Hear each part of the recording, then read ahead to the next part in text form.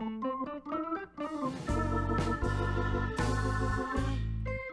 everyone and welcome back to this Bedrock survival guide with me, JaseyBee! Right behind me, as you can see, is the villager breeder that we made last episode. What we're going to be doing today is making this a lot more safe. And my plan to do that is to surround it with a tower, basically something that's fortified, that's safe. We're going to protect them from thunder and lightning. We're going to protect them from zombies and things. So as it's getting dark, let's head over back to the house. We'll take the boat because it's quicker.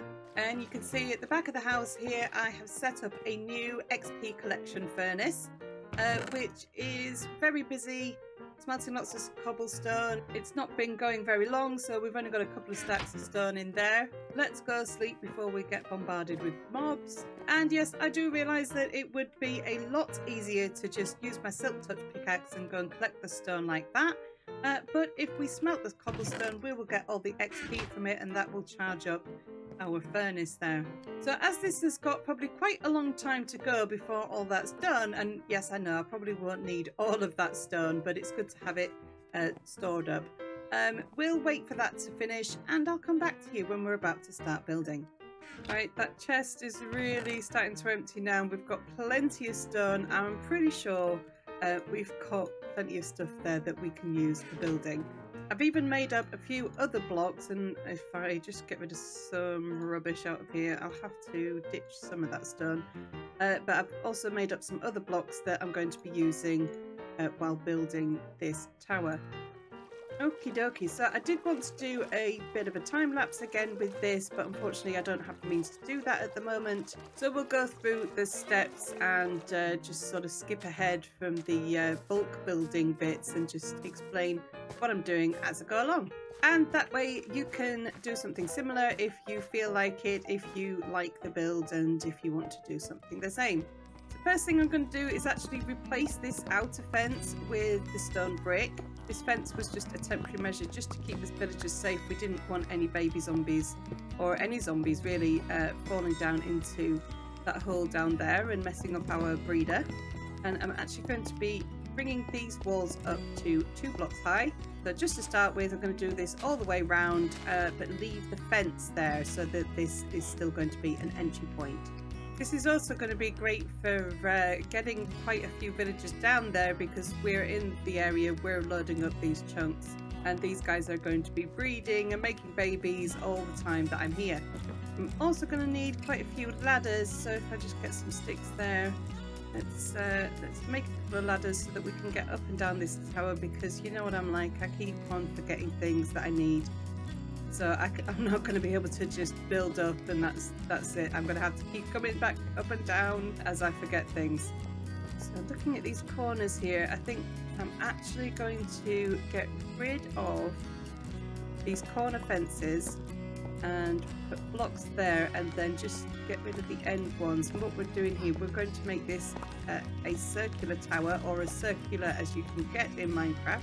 So that's being done on all 4 corners now, and then what we're going to do is just bring this out one by one more block as we face each side. If we come across 2, and this probably isn't the best side to show you because there's that gate there, so if I show you on this side, we're going to come out one more block by counting 2 across, and then 1, 2, 3, 4, 5, and then leave 2 on that end. And what that's going to do is create a circular shape. And when I've just done this bit, I'll get it up higher so that we can actually see what that looks like from above. And I'm going to have to be quick because it is raining and I'm quite worried that a thunderstorm is going to start, but as you can see there, we've got more of a circular shape just by adding those corner diagonals there and then bringing out each side by 1 more block in the middle. We've got a nice circular shape, so we must get on with this very quickly. The longer I leave it, the more chance there is of a thunderstorm and turning those poor villagers into witches. So I don't want to go too mad with this, but if I come up another 5 blocks, so that will be 7 from the base, we should get some nice height on here without it looking too stumpy. I don't want a stumpy tower. And what I'm doing is just going around the outside of the build, so you will have these ledges on the inside that we will have to place slabs on to make sure that it is spawn proof. Either that, or you can just make sure it's lit up really well, but I prefer to give it a double whammy and put them slabs there too. So we want to just always make sure that it is safe first before we start trying to make it pretty. Now at first this build is going to look a little bit flat and boring because we're basically using the same block all the way around, all the way up.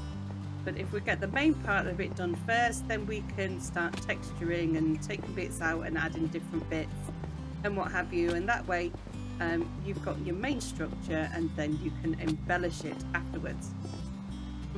Okay, right, just temporarily I'm going to pop some torches up here as I need to go and get some bits, and I just don't want anything spawning up here while I'm gone. Torches are important. Light up your builds. This is going to hurt. Ow! And there's my ladder so I can get back up again. Can I sleep yet? Not quite night yet, no. Okay, so I'm just going to make sure that there is a roof on here now, so I am going to put the floor in now. Let's get some slabs. Not sure how many I'll need. Let's go for a couple of stacks to start off with.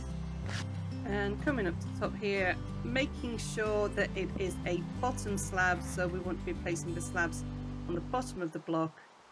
If we just cover this whole thing, make a solid floor. I don't need to be up here at all, so I'm not going to be making access from the inside. This is literally just to keep the villagers safe from lightning. And it's finally dark. We can get rid of the rain. Every time it rains so much on this world. I've gone for wood plank slabs just because it was a lot easier, and I'm not using my stone that I'm going to need. We can replace these or add another floor at the top just as extra protection, because if wood is struck by lightning it will set fire, and that's no good because then it gets destroyed and that'll just leave a great big hole for lightning to strike villagers. This is where the stone cutter comes in because I'm going to need some stairs, so if I just get a stack for now to make one stair for one block. And on this layer I'm going to place stairs all the way around, and this is going to bring the tower in a bit and give it a little bit of shape. On these corners I'm going to go in above the floor so that we can get that joining of those stairs there. And that way we get a continuous step all the way around the side of this. I'm making sure to crouch. If you're on PC, you will probably have to hold the shift key. If you are on console, you can just toggle that. That way you're not going to fall off the side while you're building this, because that is quite annoying and potentially dangerous. Just like in real life. Safety first, people. Then once we've got the stairs all the way on the outside, I'm going to place a temporary block and then start with blocks of polished andesite just to give this, just to break it up a little bit. But then when we get to this middle block here, I'm actually going to put some chiseled stone there. I forgot, it's all the way in the chest. I need bigger pockets. There we go, chiseled stone in the middle there, just as a bit of an embellishment. I'm not claiming that looks spectacular or anything. It's just something a bit more interesting than a square tower all made out of brick. We're going to put this all the way around just on this one layer. Going around the corners you might have to place a block on the outside and then break it again, just so that you've got something to place the next block against. Then in this centre one, that chiseled stone, just as something a little bit different. I mean, at the end of the day, this is a villager breeder. I'm not trying to win any build awards. I just want it to not look like a, you know, just a farm smack bang in the middle of the mountains, which it is, I suppose. Once we've got that layer of andesite, I'm going to come up another 3 blocks with the stone brick. This is a lot nicer. I don't have to jump down every time I want to start the next one. I can reach. Yay! Then we need to go make some more stairs because I'm going to go in again and make the same shape as we did last time, and we'll do another layer of andesite and the chiseled stone. So I'll just light this up, go and sleep, and I'll come back to you when I've done that. And I've been yakking away to myself again. I forgot to hit record, so let's go back and just take a step back and have a look at this from a distance. We've got 2 steps using the stairs, and then this last section we're going to come up another 3 blocks with the brick on top of that andesite. And what we had was a gap here where these steps sort of go around and just surround 1 block. So I've brought the chiseled stone out by 1 and placed a stair on top. That's just going to give it a little bit more shape. And then we're not going to get as intense of a step here or indent. And once again, it just adds that little bit of embellishment, a little bit of interest, and not so square and blocky, which is ironic because this is a game of squares and blocks. Okay, so that's that 3rd section done. It's very possible I might run out of stairs and might run out of bricks, so I'll have to go back. But I'll just show you what I'm going to do on this section before I go and sleep. I'm going to place a row of upside down stairs on the outside of the last layer that we just did, and we're going to shape the corners once again. So what we'll get is the steps in, and then it's going to come out a little bit at the top before we put the top of the tower with the crenellations and whatnot at the top here. Light this up while I go to sleep, and I'll be back with you shortly. Oh my goodness, it's getting a bit dangerous out here, so oh my gosh, let's go. let's go back to the house because I need to go back for stone anyway. And I've done it again. I can't believe it. Oh my goodness. Trying to be organised with my recording clips so that it's easier for me to edit afterwards. So I'll just have to show you what I've done. We've come up by 3 blocks above this andesite. Then on the outside of that top layer, we place upside down stairs. We've got the continuous step out this time.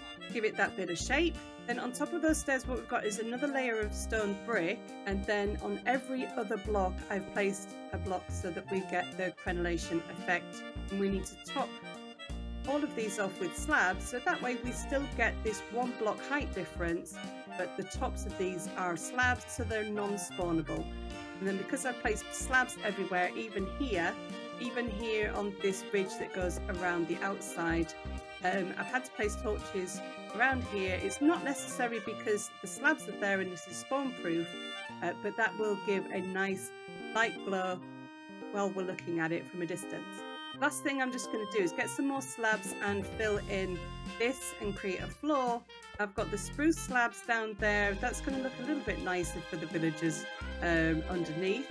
But the stone slabs are going to protect fully from the lightning and not set on fire. Also going to need to just finish this off without falling to my death. So if I place that slab there, then I should be able to... Oh, I can't crouch under there, so I'll have to get rid of that. So complicated. Get rid of that, go down the ladder a little way, and then I should be able to place that block there, and then another block. We're taking this ladder down anyway, won't we? So let's take that down and place our upside down stair, and take down the ladders as we go. And that way we can go safely to the bottom of the tower. There's that. We've got the basic shape of it. I wonder if I can just get up a little way. Use some wood to tower up here so we can get a better look at it. Yeah, it's a little bit stumpy. It's not quite, tall and epic, but I would be pretty happy with that as it is. But it's not looking like it was built into the mountain like I want it to look. So we need a few things. We're going to put a entryway around the door there. And I think we need to get rid of some of this gravel because gravel is not the sturdiest of building blocks. So it doesn't make sense that they would build it here with all this gravel here. So we need to make this look like it's been fortified around. And then we also need to get a few different blocks just to texture it. We'll get some mossy brick and some cobblestone So I've got a few more things to go and grab and I'll be back to you again. Oh my gosh, one thing I almost forgot was on the inside. We need to get back in here and just light up those parts there. We can put some slabs on there, but just temporarily I'm just making sure that they've got plenty of torches, because that could have been very disastrous. We could have had zombies spawning in here and we don't want that. No, torches are important. So to start off with, I'm removing a lot of this gravel that is surrounding the tower. What we'll try and get is a bit of a shape up here, you know, a bit of a step shape. I just want to get rid of as much of this gravel as possible, but I don't need to go too deep with it because we can place a bit of a wall around to look like it's been built to reinforce the tower. I mean, at the end of the day, this is Minecraft, and if you really want to, you can build a tower floating in the sky. But for the look of this, that is the look that I'm going for. I want it to look as if it's been built here. I want it to look as if the top of this mountain has been reinforced to support the tower. So that is why I'm doing the terraforming now.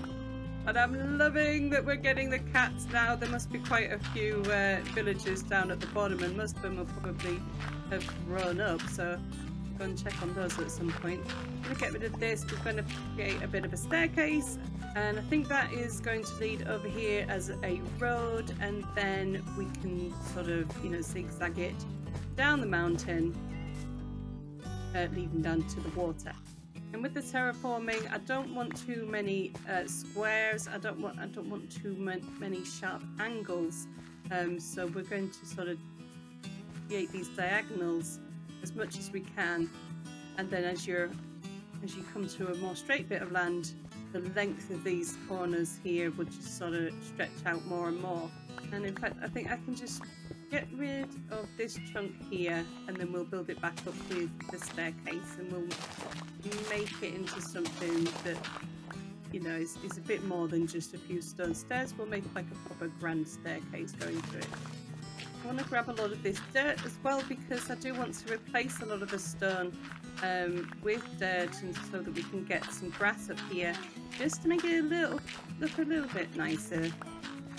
There's just a lot of grey going on, and once again, that's just my personal taste. If you want to have complete stone, you know, everything stone, then go for it.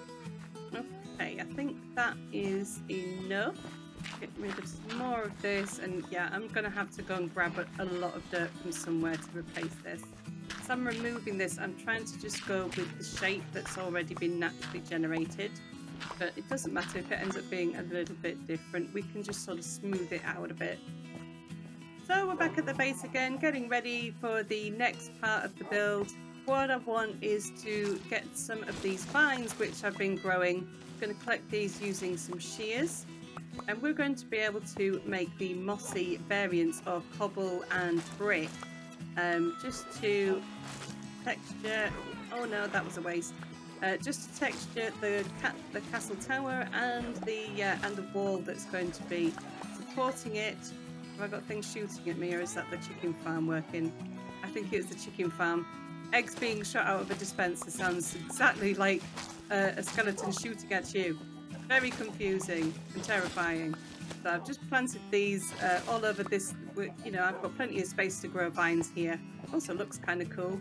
So if I can grab as many of these as possible, and we can combine them with bricks or cobblestone and get that mossy variant. Give it a look of age. It's going to be fantastic. That's great. We've got over a stack of those vines, so that's brilliant. Let's sleep and we can carry on. Another little trick, another way of making a build look old, we can use some cracked stone bricks. So if we put stone bricks into a furnace, they will become cracked stone bricks. And that way we don't have to rely on finding a stronghold to get cracked stone bricks. We can make them ourselves. And that just really adds to that aged look, which is what I'm going for this build. While I'm here, I'm going to grab some more regular stone, because we can put some of that in there. That as well is going to add to that. And even just regular andesite as well, that has a bit of a, you know, weathered texture going on. So there's plenty of different textures we can use just to make this build look a lot more interesting. Okay, so I've been removing a bit more of the ground around here. Oh, this kitten is giving me cute rage. Given the tower a bit more of a definitive base. And what I imagine is that they would use something like cobblestone as a bit of a hardcore foundation. But I'm going to break this up a little bit and maybe extend it into the floor as well.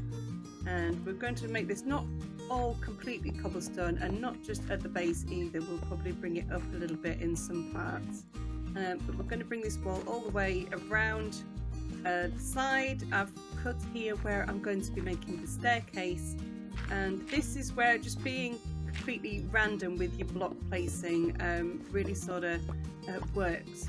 And remembering things like you can add or take away whatever you want. This is Minecraft, you don't have to get it right the first time. So I'm also going to just sort of dot in a few, oops, not there, a few of the mossy cobblestones just where I've been leaving these gaps. This one I'll probably put as brick, will I? No, I'll put that as a mossy. Bring the mossy up there. Out. Try not to fall off the side of the mountain. Bring that up there. Maybe one there. There. Okay, I'm happy with that placement. Then, because we're going to be using it quite sparingly, I'm going to put in some of the mossy brick. We can even sort of put this at the bottom, you know, a couple of blocks at the bottom there, one there. And on the next layer we would probably have a few more of the cracked bricks, as these are taking the weight of this wall and the ground that it is holding. So we'll dot those in. Some of the top ones may have started to, you know, break down a bit, so we'll pop them in there. Some of those can be dotted about around the top as well. I don't think there's any rules really as to how to do this. Again, it is just a case of placing the blocks, seeing what it looks like. If you don't like it, change it. Then I'm just going to fill the rest of that in with the regular stone brick. Maybe place them there. And very much sort of going with the shape of the ground that's already there, you know, including this diagonal bit here. As you can see, it just creates this really great, unkempt, aged, decayed, crumbling, dirty, unkempt effect. I'm even going to just dot a few of these a little bit further down, just so it blends in with the side of the mountain there. Because what they might have done is sort of fill in any gaps with the hardcore to level it out. I'm not sure. I don't know how towers are built, but that's how I imagine that is what they would do. So this sort of hardcore, this cobblestone here, the foundations would bleed into the mountain a little bit. That's looking pretty cool. I'm liking that. I'm going to go overboard with it, but it does blend in quite nicely. Then we can extend this to the other side. And there we go. We extended it out that way a little bit. We've got a staircase going on. Last thing I'm just going to show you before I start doing some texturing on here and basically finish the episode is just this entryway to here. If I use some of the polished andesite again, let's come up. In fact, I think I want this to line up with the edge of that wall. Yeah. Again, we'll use some stairs and some slabs just to round things off, which is, again, a silly word to use in a block game, but it really does. We'd get that little step and it just rounds it off nicely. I'm very nearly finished. I'm just going to grab a couple of grass blocks using the silk touch there, so we can seed some grass up on the top of the vase there. I'm going a little bit mad with the texturing here, but I'm actually quite loving the process. I've even been to grab some bone meal, because then what we can do is just bone meal the grass, and that's going to make it look even more unkempt and unloved and neglected. Oh look, we got a dandelion. That's lovely. There we go. So just a bit of texturing at the bottom of the tower there. I didn't want to go too mental with it, not like the wall. Still want to cut and maybe replace a lot of this with dirt and have this bit more grassy. Just get rid of that gravel. I'm not liking the way the gravel looks. But I'll do that in between episodes, and I'll show you how it looks at the beginning of the next episode, because guys, that is unfortunately all I've got time for this episode. If you did enjoy it, if you like what I built there, like I said, I'm not trying to win any build competitions. I'm just trying to make something that looks a bit nicer than you know, a farm in the middle of the mountains. Something that looks like it belongs here. But if you did enjoy it, make sure you smash that like button, and if you're new to the channel, hit subscribe and press the bell button for all notifications of future videos. Come follow me on social media, the links are in the description, and also there is a link to the new Twitch team that I am part of, which is Don't Die 2. You'll see some big names. There'll be some names in there that you recognise, people like Foxy No-Tail, Pixel Riffs, Floy XP, and you know, many more. There's like 30 of us. There's 30 of us all playing on a hardcore world. We've got one life, we've got 1 month, one life. If we die, that's it, we're out. So come and check that out. But until the next episode, guys, I will see you then. Thanks for watching.